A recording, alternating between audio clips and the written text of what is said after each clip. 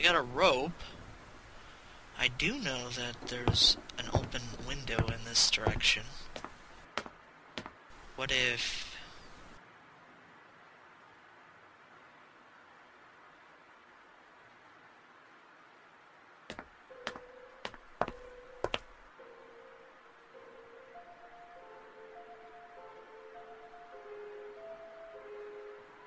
Well, okay, well that was my only idea.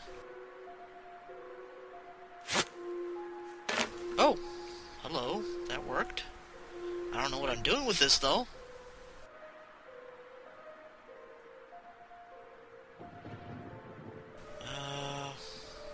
Fine.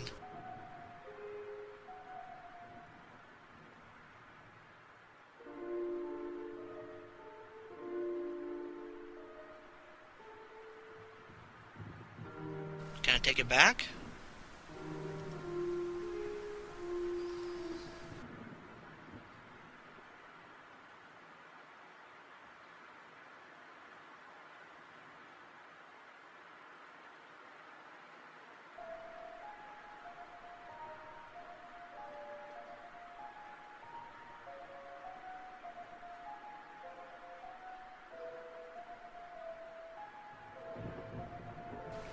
Well, obviously I did something right, but I don't know what I'm gonna do now.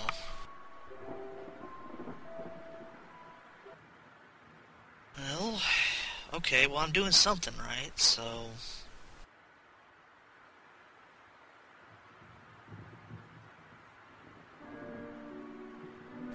Maybe I can make the crack wider?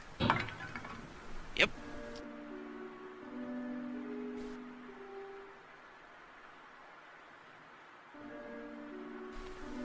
Well...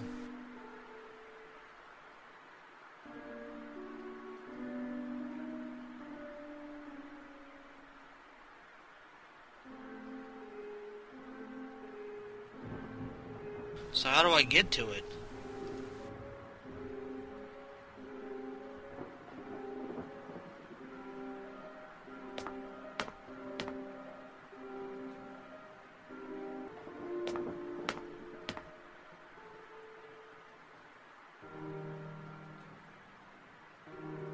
Yep, that's what it was. I wasn't looking carefully. I carefully pondered the situation and thought what I was about to do. Why was I obsessed with this room, or whatever occurred inside the room, the house for that matter? I felt a strange urge to go over there, even though I was about to risk my life. Yeah, well, why don't you do it on another day, huh? I decided to climb down through the window. It was the only way to get inside the mysterious room and resolve it.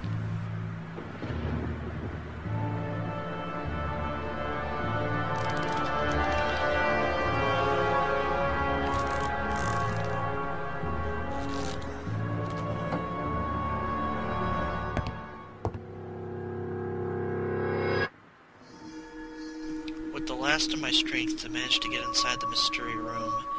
And mysterious it was indeed. Looks like a crib, a baby's room.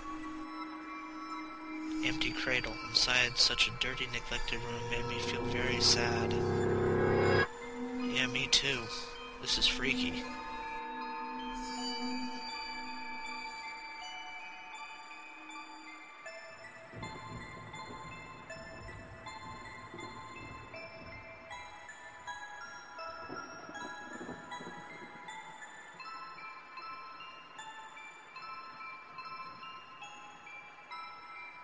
Creepy wooden horse seemed to be smiling at me.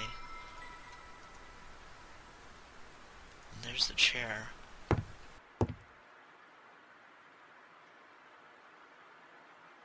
Okay.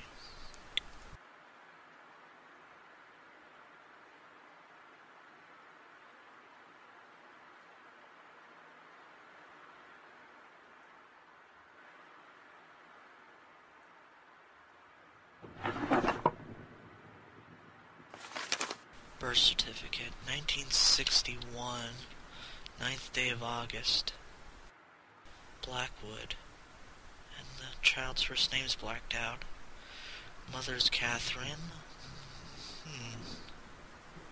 Well, testimony whereof I have of North Northumberland, England. Hereby subscribed my res affidavit on the mail of the officer. Okay, whatever. Not important. Either way, some guy named Assistant Register General, and I can't read the name. I wondered if this member of the family was still around the town, or would perhaps be able to shed some light upon the past history of the house. I had to find some way of getting in touch with him. Honestly, considering that this place is locked up, wouldn't you think he's dead? Or she, or he, or whatever? I mean, to me, I would say this person's dead.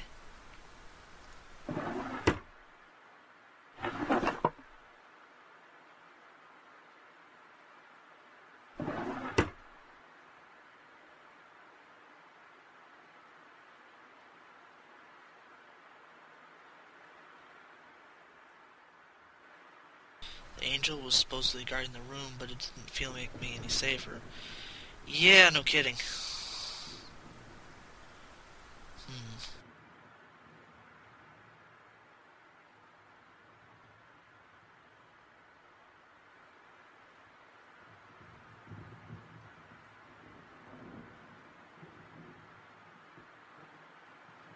It seemed as if someone took extreme measures to forget about the existence of the room for some reason. Mr. Blackwood?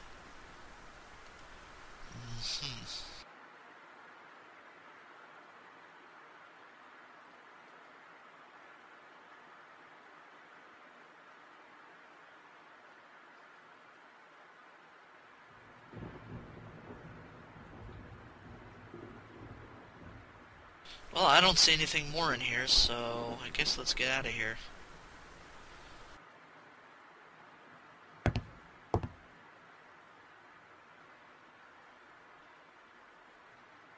Unless there's something I'm forgetting.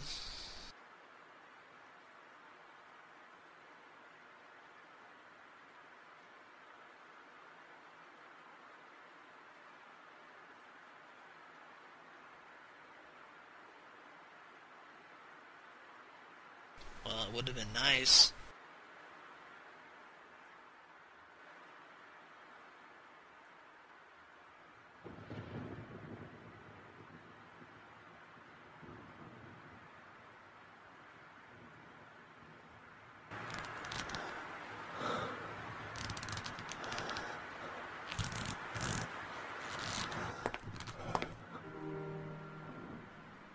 Well, I'm back.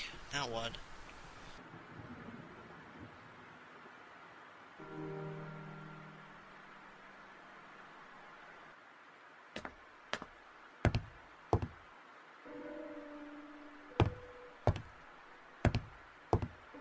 Well, we have a date, so... Newspapers? I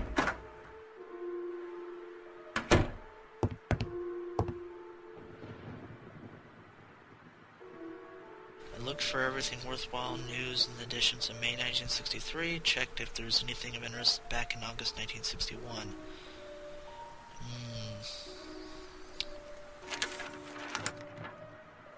The Journal.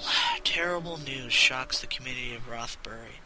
Mr. James Blackwood. Wait, this is the same thing, isn't it? Yes, it is. Let's look at the other one.